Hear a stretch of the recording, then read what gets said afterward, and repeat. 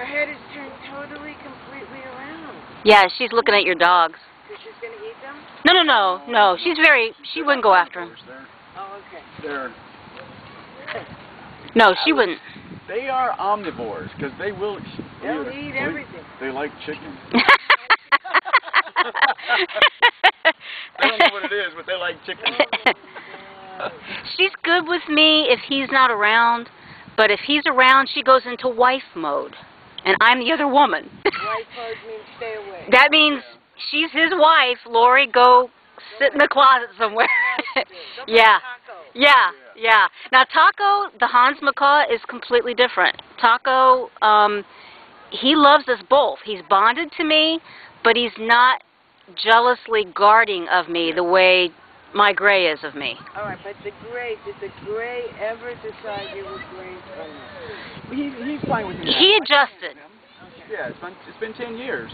It took 10 years to happen. 10 years, but I can handle him. And he still gets bit sometimes. Now, I can handle her.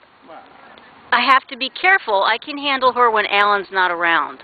I can give her a bath. She could give you a good bath. Oh, she could. She's chomped me a couple times. She take your finger right off. They don't, though. Don't tell her that. She opens Brazil nut. No. Oh, absolutely. But they're not inclined to do that. Now, is she tied to you? No, I'm just holding onto her toe. Why won't you fly away? Because I'm holding onto her toe. Otherwise she would. If you let her go, she's gotten away from me once right down here. She landed 4 houses down in an oak tree. And how'd you find it? Well, I called and she's just looking at me and looking at me and looking at me. Finally, I called Lori on the cell phone and said, Lori, I need help. Bring banana chips. So she comes driving down and she parks right over there by the museum. And as soon as she gets out of the car, get this one's up in the tree. She goes, hi! Yeah, see, I'm mom. I had the banana chips. And so she started climbing down, but she flew out of the tree right down in front of a van across the road, circled the oaks again, and landed right there. See that 2-story house right there? Yeah. What color is that house, Lori? It's kind of a pale cream color. Yeah. She landed on their 2nd-story windowsill and just sat right there. We got a ladder. We climbed up and got her. She was okay. Show the lady how pretty you are, Morgan. You're moving around. I can't get it on camera. Come on, show us. Give us a wow. Wow, all the way. Come on, baby. Give us a wow. Ooh, is she pretty? Wow, look at you. Wow. Oh, she understands everything. In the morning, it starts with, want some breakfast? Oh, yeah. That's what we wake up to. Yeah, and our Hans Macaw will fuss and scream, and she'll say to him, Taco, stop it, Taco. Just stop. Look at oh, come on. One day she was screaming. She was screaming just because she was bored. And I went in there and I said, Morgan, you just stop it right now. That's enough. And she looks at me and she says, Taco's a brat. Yeah. I said, Taco nothing. She's trying to pass the buck on Taco. Yeah. So they talk to each other too. They do? They do. Little Taco says, want to play peekaboo? She goes, peekaboo. So they'll start peekabooing back and forth and throwing kisses and saying, oh, thank you. No. Yeah. And they laugh. And yeah, they're a riot. We have 5 now.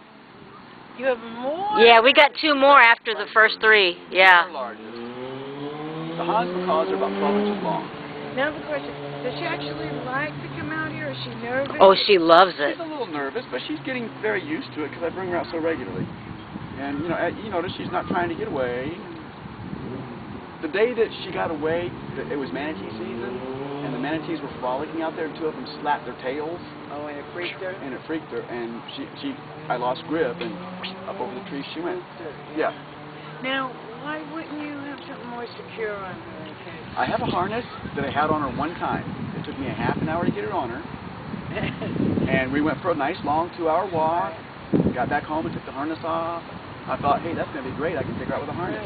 The next day I brought the harness out. She saw the harness and she panicked. I'm serious. She went There's totally no way. bonkers. Yeah. She went totally almost ripping the house apart.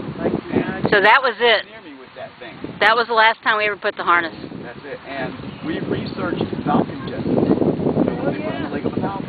For parrots, obviously, everything we've read, parrots must be more powerful than a falcon because they say you can do major harm to a parrot. They can break a leg. Yeah. Yeah. Because we did look into falcon jesses. We thought about doing that. I don't think they're more powerful. They fly differently. Okay. They take off and fly differently. So the physiology or something. Yeah. I can't believe. Oh, yeah. She's really brilliant. You don't see too many that brilliant. I've seen other blue and golds. Yeah, she's really... And you get the indigo if you look at the back, the very tip.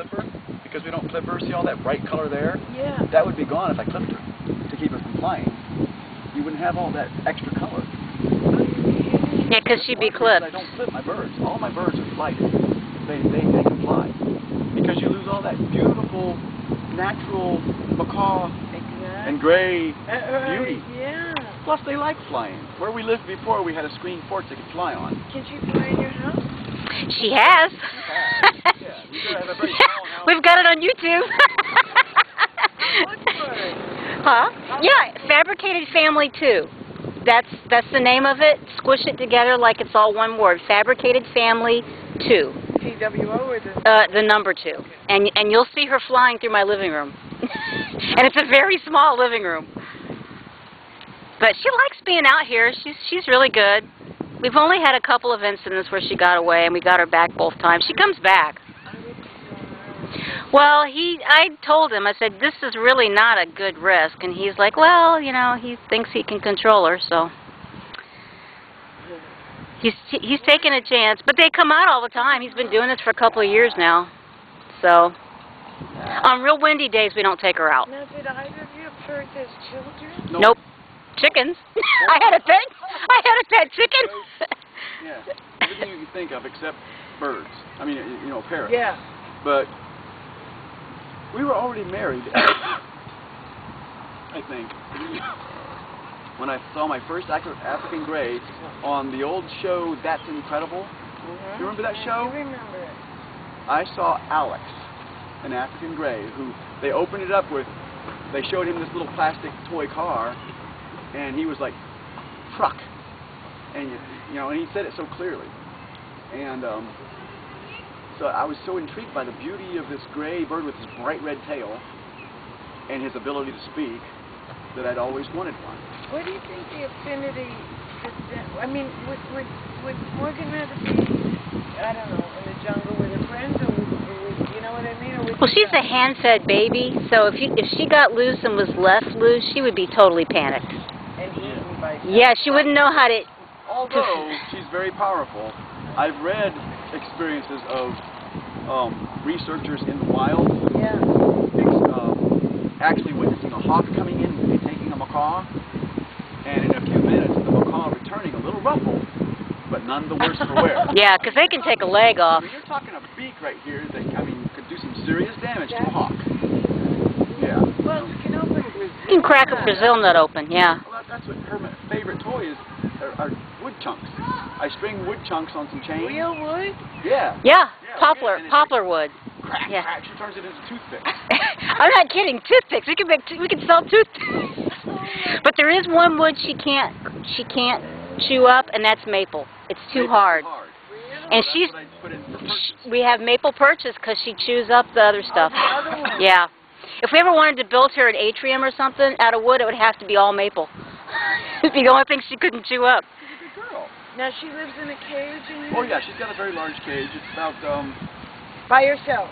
Yes. Yeah, she's got her own cage. Each of our birds has their own cage. So we've got a room all set up with 5 bird cages and a TV, cable. And they can talk to see each other. Oh yeah, yep, they can see each other and they talk and play and Justin whistles. I'm going to stop this for a second.